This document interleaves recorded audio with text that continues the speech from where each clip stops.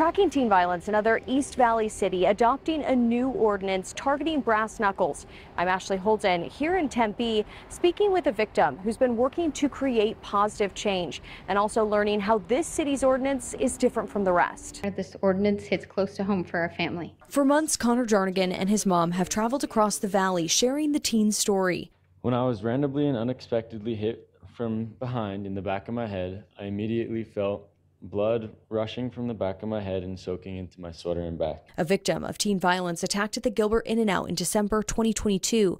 The assault so violent, brass knuckles were used. Our family decided to deal with the trauma of our personal experience by taking a stand against brass knuckles. Connor has worked to spark positive change, pushing for restrictions when it comes to brass knuckles. Speaking before both Chandler and Gilbert passed new ordinances banning the possession or sale of brass knuckles to minors back in May. If you search for light, then there can be good that comes out of any situation. Thursday, speaking again in Tempe, but the proposed ordinance going a step further. Tempe's brass knuckles ordinance is the most comprehensive one to date. The language bans the possession of brass knuckles for people of all ages in public and sale to minors. It also has a thorough description of materials that could be used. We know that brass knuckles can be made from many different materials: plastic, bone, metal, lots of different things, and their language is all-encompassing. Councilwoman Burdetta Hodge says she's worked on the language for 6 to 8 months with input from the Jarnigans. I didn't even realize that it was a problem,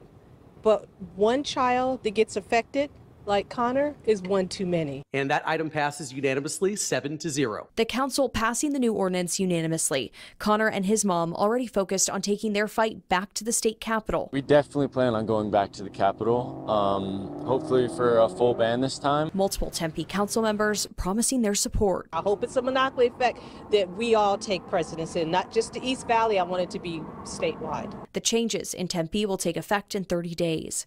Ashley Holden, ABC 15, Arizona.